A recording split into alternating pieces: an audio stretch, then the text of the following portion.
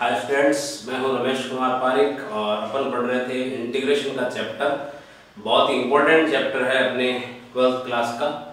तो इसमें अपन ने 9.2 एक्सरसाइज जो है उसका कंसेप्ट समझ लिया था, इंटीग्रेशन बाय सब्स्टिट्यूशन क्या होता है, ठीक है। और उसके मैंने 4 एग्जाम्पल लेके आपको समझाए थे, tan, cot, sec और cosec, और उनका फॉर्मूला जो बना था उसको याद करने के लिए भी मैंने आपसे कहा था कि इसको हमको याद भी रखना है।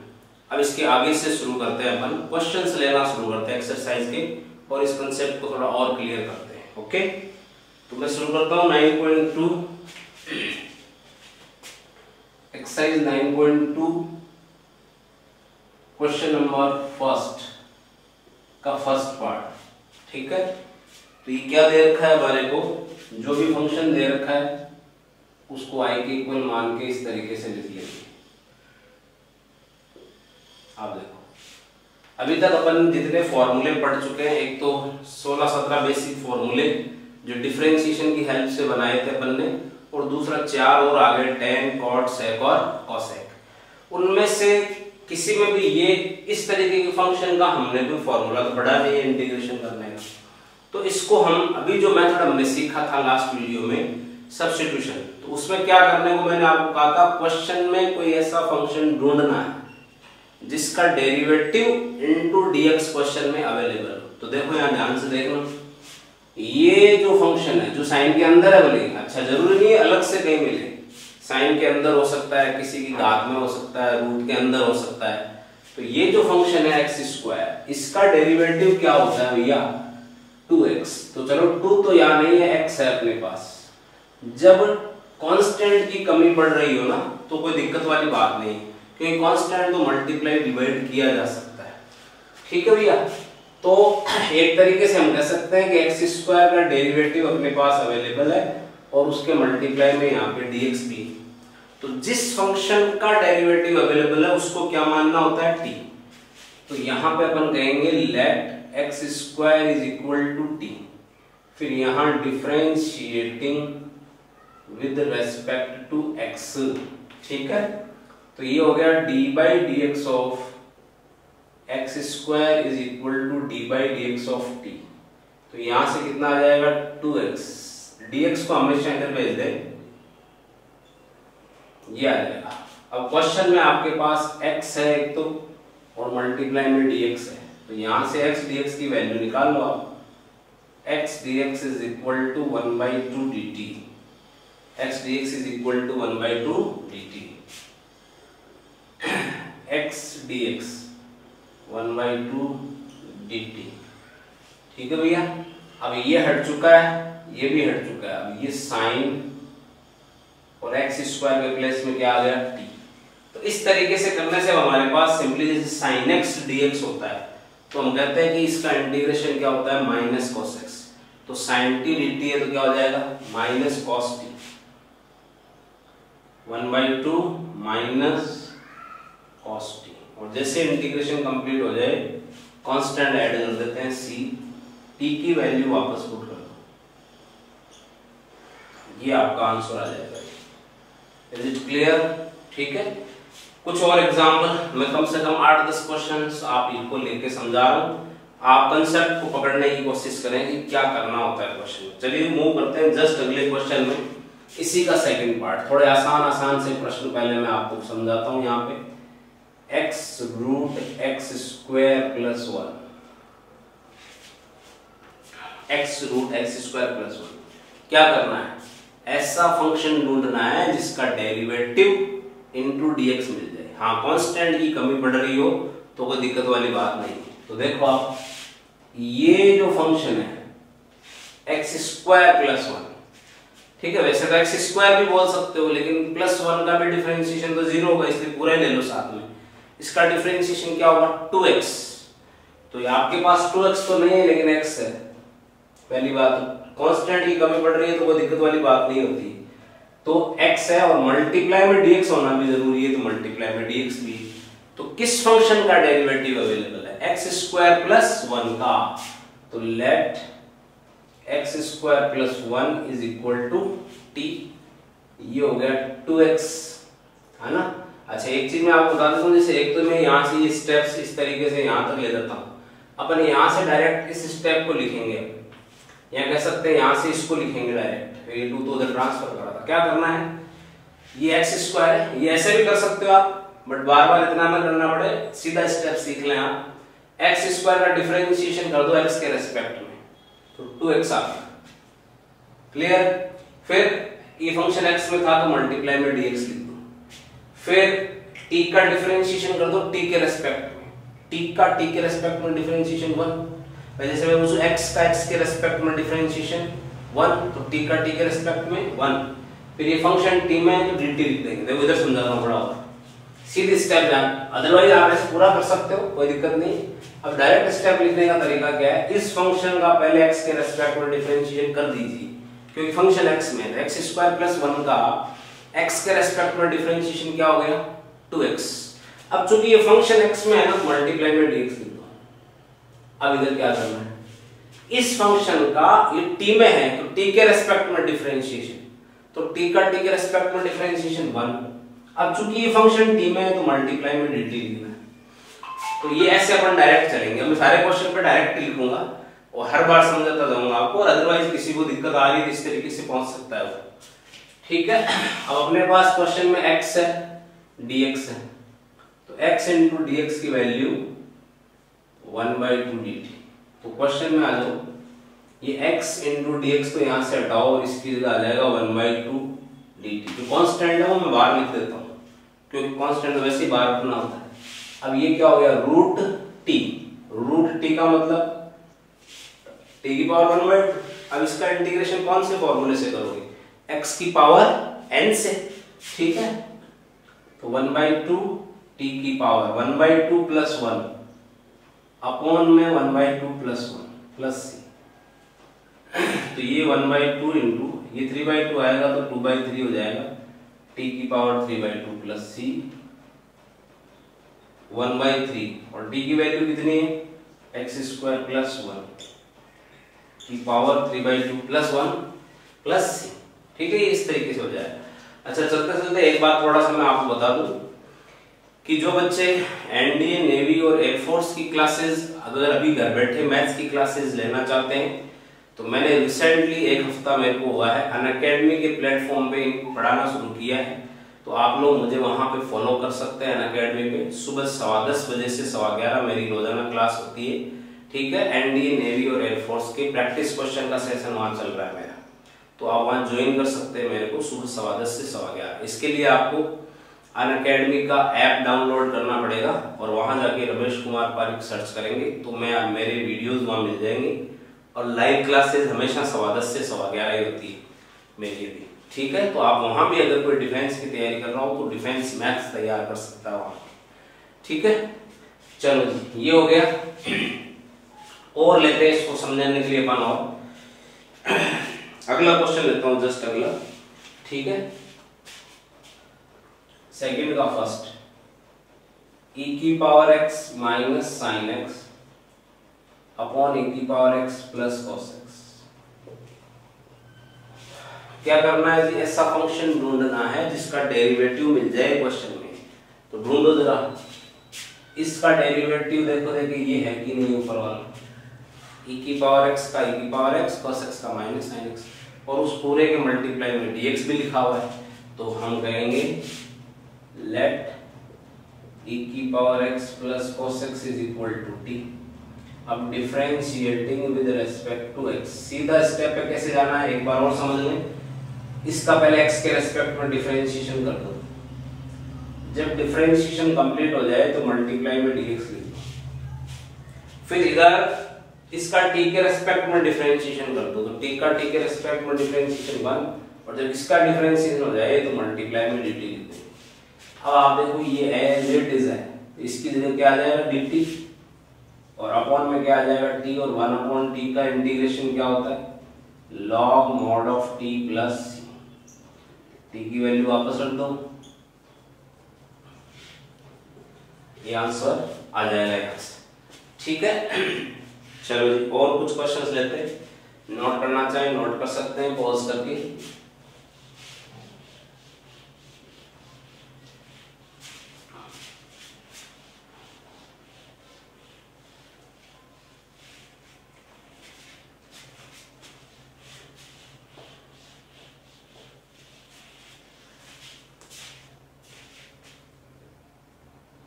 देखो जी, तो अभी ये सेकंड का सेकंड पार्ट आप कर लेंगे, थर्ड का फर्स्ट ना तो मैं करा रहा हूँ अभी ना आपको ट्राई करना है, क्योंकि इसमें एक कंसेप्ट जो यूज होगा वो इसके बाद वाले एक्सरसाइज में आएगा, तो हम उसी के बाद करेंगे इसको। चलो थर्ड के सेकंड पे आ रहा हूँ, समझते हैं फटाफट। e की power root x cos e की power root x upon root x dx। तो यहाँ पे आपको देखो क्या करना है, ऐसा फंक्शन ढूंढना है जिसका डेरिवेटिव मिल जाए, तो वो फंक्शन ये है e की पावर रूट एक्स। देखो कैसे, लेट,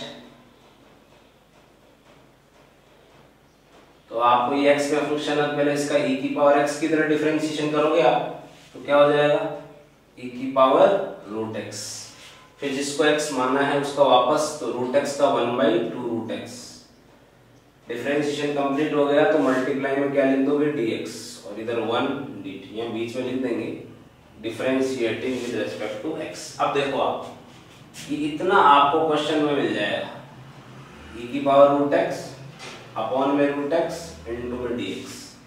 तो इसकी वैल्यू अगर यहां से निकाली जाए इज इक्वल टू 2 dt, ठीक है, तो ये हटा दो, ये हटा दो और ये हटा दो, इसकी जगह 2 dt लिख दो, तो 2 कांस्टेंट है, बाहर लिखेंगे dt, ये जो एलटेक लगा रखे हैं ये हट गए यहाँ से। अब cos, और इसको आपने क्या माना था t, और cos t का इंटीग्रेशन क्या होता है sin t, तो I is equal to 2 sin t plus c, t की वैल्यू वापस लगा दो, ये लीजिए, ये आंसर आ जाएगा यहाँ से। Let's move to next question. Fourth के 2 पार्ट है, एक आप कोई सा भी समझ लीजिए, फोर्थ का सेकंड ले लेता हूँ। चलो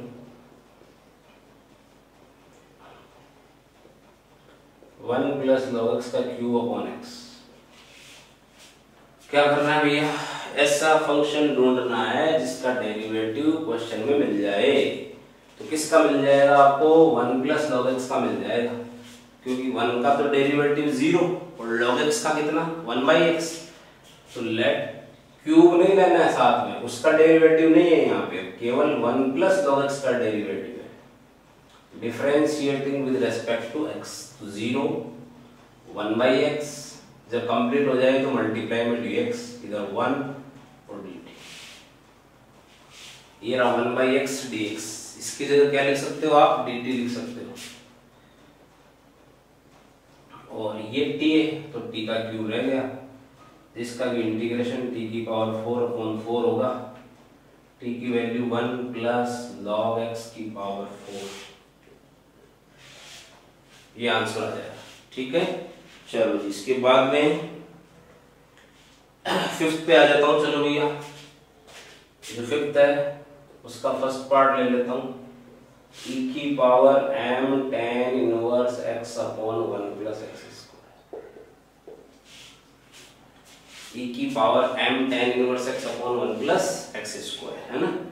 तो ऐसा फंक्शन ढूंढना है जिसका डेरिवेटिव क्वेश्चन में अवेलेबल हो, तो ये पूरा ही ले लो ना आप, लेट e की power m tan inverse x is equal to t। अब देखो डिफरेंशिएशन करोगे तो पहले इसको x मानना पड़ेगा, e की पावर x का डिफरेंशिएशन e की पावर x ही होता है, तो e की power m tan inverse x वापस आ गया। अब m tan इनवर्स x का करोगे वापस, है ना भैया, तो क्या करोगे, m तो कांस्टेंट है तो उसको छोड़ दो, tan इनवर्स x का 1/1 प्लस x स्क्वायर, ये डिफरेंशिएशन इसका कंप्लीट, तो मल्टीप्लाई में क्या लिख दोगे dx, इधर 1 और ये dt। अब आप देखो ये इतना पार्ट तो क्वेश्चन में अवेलेबल है पूरा ही, है कि नहीं, इसकी वैल्यू कितनी आ जाएगी 1/m dt,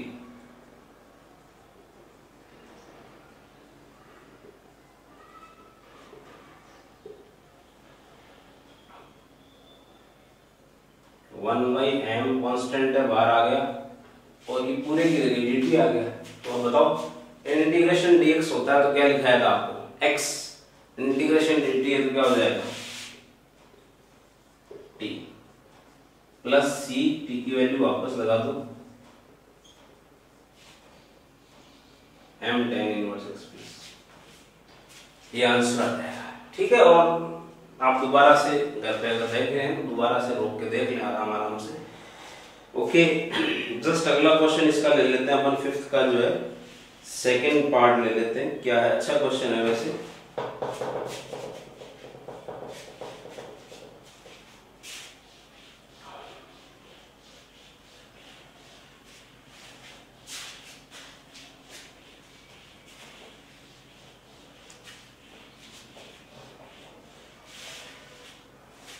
हाँ देखो,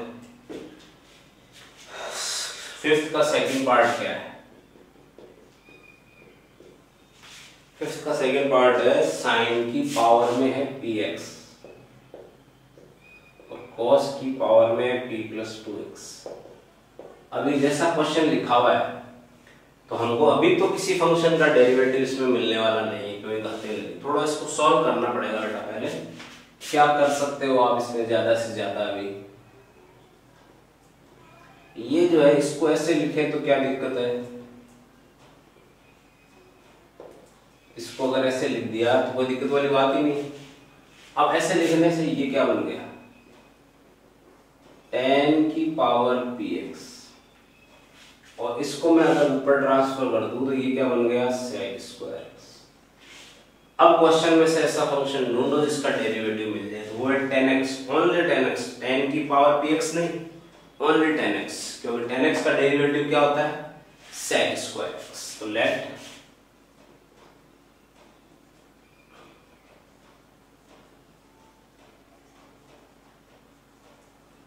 ये हो गया, ये क्या हो गया dt, ये क्या रह गया t की पावर p कांस्टेंट है, तो जब पावर में कांस्टेंट होगी तो कौन सा फॉर्मूला लगेगा, x की पावर n वाला ही लगेगा। पावर में एक जोड़ना है, घात में एक जोड़ना है और उसी से भाग लगाना है।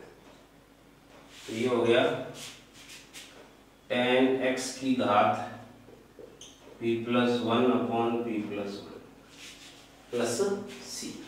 ओके, फिर ये बीच में जो कुछ क्वेश्चंस हैं ये अलग कंसेप्ट के हैं, पहले सीधे सीधे सब्स्टिट्यूशन। तो सेवंथ का फर्स्ट आप छोड़ सकते हैं, उसका कंसेप्ट बताना पड़ेगा, ये इस पे नहीं है जो मैंने अभी बताया है, सब्स्टिट्यूशन बेस्ड नहीं है ये। और सेवंथ का सेकंड इस तरीके का क्वेश्चन आपके 9.1 में आ चुका है तो आप खुद से कर लेंगे। एट्थ के दोनों पार्ट आप भी छोड़ सकते हैं, नाइन्थ का फर्स्ट पार्ट छोड़ सकते हैं, ये मैं करा दूंगा मतलब आपको, क्योंकि उनका कंसेप्ट अलग है इसलिए मैं इनको ले नहीं रहा हूँ। नाइन्थ के सेकंड पे आ जाता हूँ।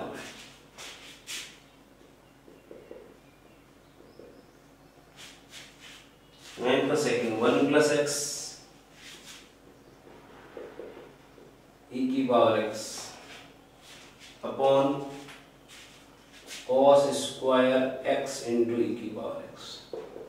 हाँ जी, ऐसा फंक्शन ढूंढना है क्वेश्चन में जिसका डेरिवेटिव इनटू डीएक्स मिल जाए, तो वो फंक्शन ये होगा। आपको डेरिवेटिव करके देखना पड़ेगा, पर कई लोगों के डेरिवेटिव हमको सीधे फॉर्मूले से याद है, बाकी सारे फंक्शन थोड़ी याद है, तो थोड़ा तो आइडिया लगाएंगे, थोड़ा करके देख लो रफ के अंदर। तो देखो इसको करके बताता हूं मैं, इसको टी मान लिया। अब इसका जब डिफरेंशिएशन आप करोगे तो u इंटू v से होगा, क्योंकि दो फंक्शन मल्टीप्लाई में है ना, तो x का हो गया 1, e की पावर x को छोड़ दिया, ठीक है, फिर e की पावर x का हो गया e की पावर x को छोड़ दिया। अब डिफरेंशिएशन तो कंप्लीट हो गया, तो मल्टीप्लाई में अब क्या लिख दो dx और इसका 1 dt। अब देखो इसमें से आप क्या कॉमन ले सकते हो, e की पावर x, तो बच जाएगा x प्लस 1। देख सकते हो आप ये चीज लिखी हुई है यहाँ, लिखी हुई नहीं लिखी हुई, तो इसका मतलब क्या होगा, इसका डेरिवेटिव इनटू डीएक्स क्वेश्चन में मौजूद था इसीलिए माना था ठीक। तो इसकी जगह dt आ जाएगा, नीचे cos स्क्वायर t आ जाएगा, cos स्क्वायर t को क्या लिख सकते हो sec स्क्वायर t, और फॉर्मूले याद होंगे तो sec स्क्वायर t का इंटीग्रेशन tan t हो जाएगा, t की वैल्यू वापस लगा दो, ये आंसर आ जाएगा भैया। ठीक है जी, चलो कुछ एक आध क्वेश्चन और समझा देते हैं आपको।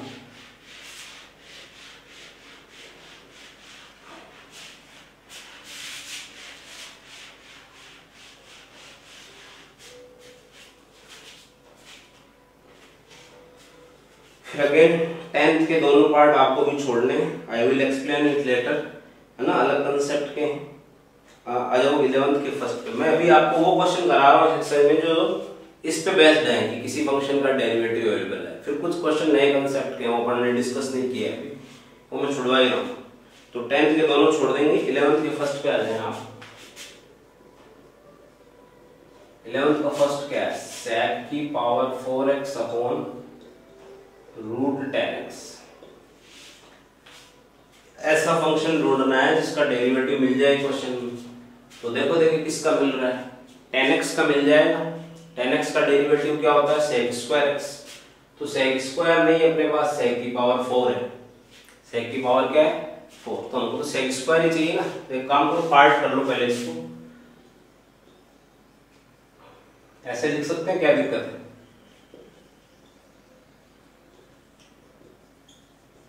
अब देखो 10x का डेरिवेटिव अवेलेबल है, मल्टीप्लाई में dx अवेलेबल है, तो t मान सकते हैं इसको। ठीक है, तो t मान लो, late 10x is equal to t, differentiating 10x का differentiation sec square x multiply में dx और ये 1 dt। इसकी जगह बेटा क्या आ गया? dt आ गया।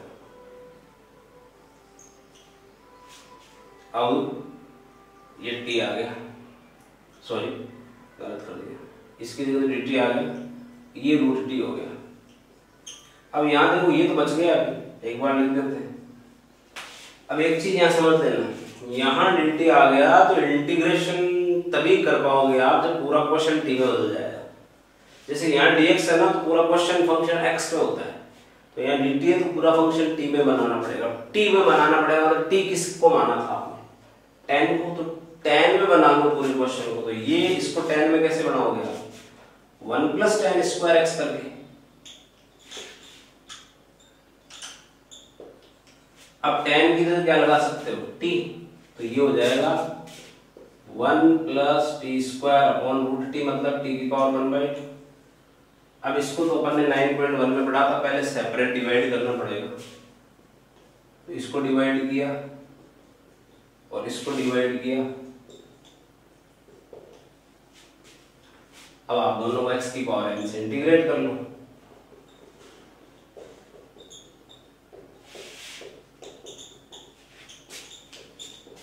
ये अब आप क्या करोगे? सॉल्व कर लो इसको। ये t की पावर 1/2, तो 10x की पावर 1/2, नीचे 1 आएगा मतलब मल्टीप्लाई में 2 आएगा। फिर 10x की पावर 5/2, तो नीचे 5/2 आने का मतलब मल्टीप्लाई में 2/5 आ जाएगा। Is it clear? तो क्या इस क्वेश्चन में सीखा कि हमारा अगर dt आ गया और फिर भी कुछ पार्ट अगर x में रह गया तो उसको इंटीग्रेट नहीं कर सकते आप, उसको फिर वापस आपको t में बदलना पड़ेगा पहले। ठीक है, जब पूरा t में हो जाएगा तब इंटीग्रेट होगा क्वेश्चन। ओके जी, ये 11th का फर्स्ट हो गया। तो और भी कुछ क्वेश्चन है तो मैं आपको बता देता हूँ, आप कौन कौन से क्वेश्चन ट्राई करोगे। ठीक है, और बाकी थोड़ा बहुत ट्राई आप करो, उसके बाद हम आपके कुछ डाउट्स वगैरह लेंगे, और जो बचे हुए मैंने छोड़ने को लिख दिए वो मैं कराऊंगा ही कराऊंगा आपको। तो आपको क्या करना बेटा, क्वेश्चन नंबर 6 तक तो सब कुछ ट्राई कर लेंगे आप, 6 तक तो ठीक है। 6 का जो फर्स्ट पार्ट है उसमें पहले आप 1 प्लस कॉस का फॉर्मूला लगा लेंगे, फिर ट्राई करेंगे। और फिर ये आप 8th छोड़ देना, 9th में जो मैंने करा दिया ठीक है, बाकी छोड़ देना, 10th पूरा छोड़ देंगे। और बाकी 11th का फर्स्ट मैंने कराई दिया, सेकंड जो है उसको पहले आप साइन कॉस में कन्वर्ट करना, फिर ट्राई करना है, और बाकी ये छोड़ देना। और ठीक है, बाकी बस एग्जाम्पल में से देख लेना, इस पे बेस्ड इतने ही क्वेश्चन हैं ये सारे। ठीक है, तो मिलेंगे अगली क्लास में। जब तक आप इसकी प्रैक्टिस करते रहे, आपके कमेंट बॉक्स में मैंने देखा था कुछ बच्चों ने कुछ डाउट्स पूछिए, तो जरूर उन डाउट्स को सॉल्व करेंगे, लेकिन अगली क्लास में करेंगे। Thank you very much.